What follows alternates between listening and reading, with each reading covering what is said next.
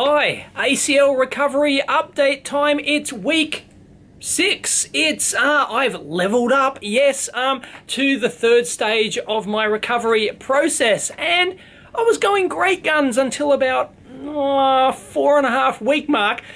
Sunday before last, when I was at the playground with Sagan and Huxley, and I thought, I want to get out there and do something, but what can I do that doesn't involve my knee? I know, I'll do the monkey bars. So there I was doing the monkey bars, and it was a decline monkey bar like this, and when I got down the bottom, I turned around, went back. In fact, I did that fine the first time, and then I went and did it a second time later, and as I swung around, my leg just, retracted like this. My reflexes just pulled my legs up, and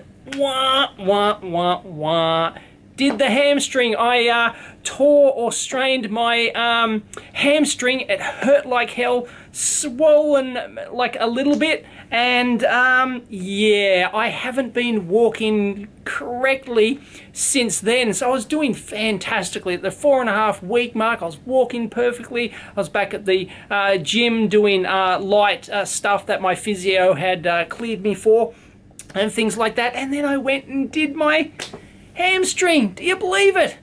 Oh, who would have thought? Yeah, you can do your hamstring. I just got back from seeing the surgeon again at the 6 week mark this morning, and he said that probably 70-80% of people who have the ACL surgery come back at that 6 week mark, which I did this morning, and say, yeah, I've either torn my hamstring, I've strained it, I've had a niggle, a pull, or whatever. So apparently it's actually very, very common to injure your hamstring again. It's not a huge deal. It doesn't impact my ACL. He tested my ACL, did the Lotman test or whatever it's called, and everything's, my ACL is still fine. There's nothing wrong with it, because it's not like I landed on my leg or anything like that. But just let that be a lesson to you. You can tear or strain your hamstring by not even having your feet on the ground. Go figure. Anyway, lesson learned.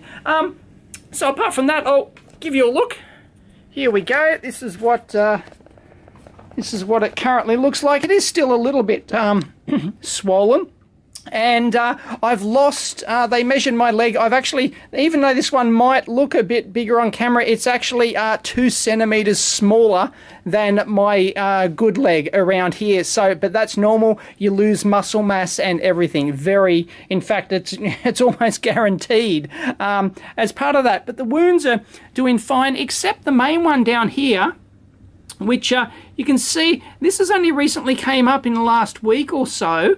You see the red bits at the end of the scar there, and apparently that's normal. They said what that is, very normal at the 6 week mark. These sutures inside, because they suture it up inside before they superglue the rest of it back together, and those sutures are at the end. They've got like knots at the end where they tie the sutures off, I guess, if you know all about doing sutures and stitches and that sort of stuff. Anyway, internal ones, and they said they're actually, what those 2 red marks are the sutures actually coming back up to the surface, and they might actually break through. And if they do, I'm to just get a pair of tweezers and we pull out the little sutures, so they might actually float to the surface. Cool. Anyway, apart from that, it's doing pretty well. But yeah, I've lost a lot of muscle mass in this leg, and I'm still doing the rehab and everything else.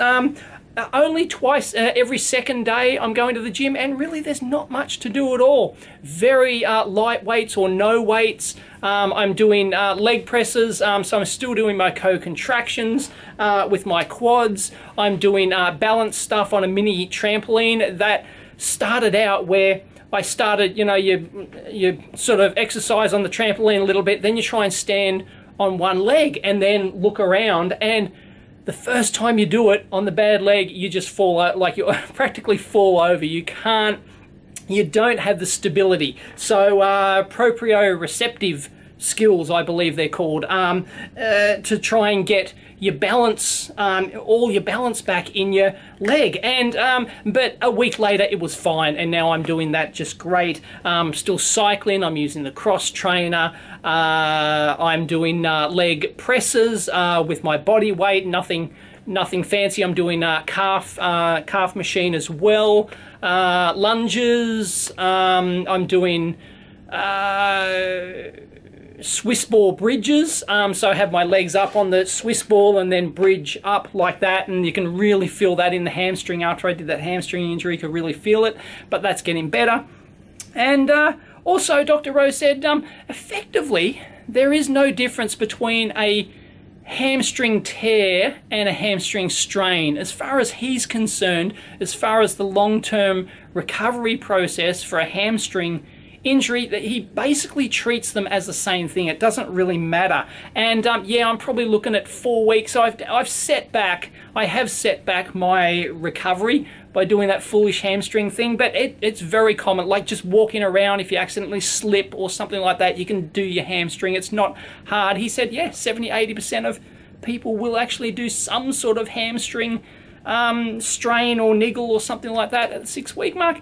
Anyway, yeah, I've leveled up to level 3 of my recovery process, which I'll link in down below. Dr. Rowe has a very extensive ACL recovery check sheet with the exercises and that I'm allowed to do and all that sort of stuff. I've progressed to open chain exercises now, but with very low or little weight at all. But yeah, I'm slowly getting back into it, just every second day at the gym, nothing fancy.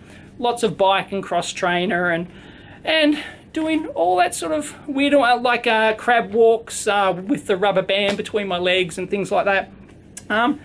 So yeah, I'm getting back into it, but bloody annoying. I'm not walking properly at the moment due to this hamstring injury. My physio said that it affects, when you do your hamstring, it affects your fast twitch response time. So as you walk, as I extend my leg, because I'm a really fast walker, even with the after the knee surgery, I'm still quicker than like 9 out of 10 people out. Get out of my way, you're too slow. People walk too slow.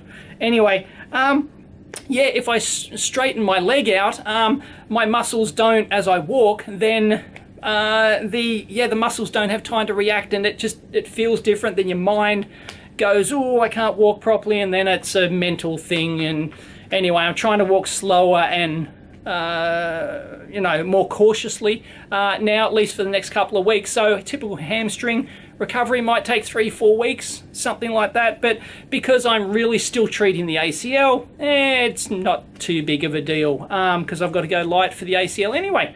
But apart from that, little bit of swelling left in the knee, but full range of motion, and apart from the hammy injury, it's doing pretty well. So yeah, apparently like there's a magical 8-week mark as well where I can start squatting much further than 90 degrees. At the moment I'm not supposed to squat past 90 degrees or thereabouts, maybe 100 degrees, things like that, but I don't normally do that anyway. But just if you're sitting on the floor and you try and sit up, like, you know, normally I wouldn't use my hands to, I just get up and use my legs. I can't do that at the moment. My body's saying do not do that.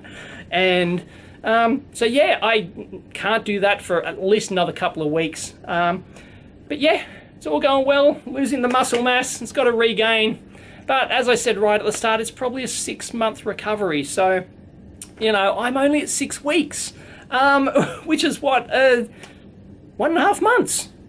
It's bugger all, right? And really, to get back, you know, complete recovery, 6 months plus. So really, yeah, it's still a long way, and just got to be cautious. Anyway, speaking of the playground where I foolishly did the monkey bar injury, have you ever seen those surfboards on a spring? They're like a surfboard. They're actually shaped like a surfboard, and they've got like a single big spring in the middle of it. Those things are weird. I've been on them before, and you know, if you just stand like a regular surfboard, they're fine, and your balance and everything. I was using it to do some of my balance exercises, but then might have just been the particular one I was on, but it would hit these resonant modes where resonant mode of the spring combined with my muscle reflex response, it'd start little and then it'd get bigger, and I could not recover from it, either on my good leg or my bad leg.